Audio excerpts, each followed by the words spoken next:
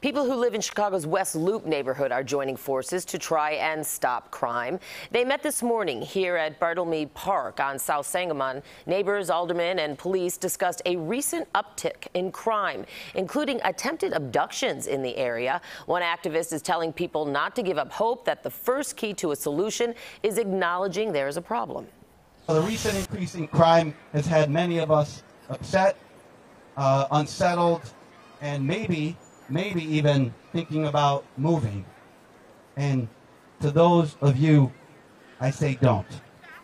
Together, if we work together, I'm talking CPD and us as residents and business owners, we can improve the situation dramatically.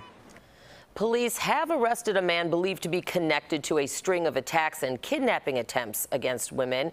And it's not all just talk. The Chicago West Loop Community Organization is hoping to empower residents by hosting free self-defense classes by POW Gym.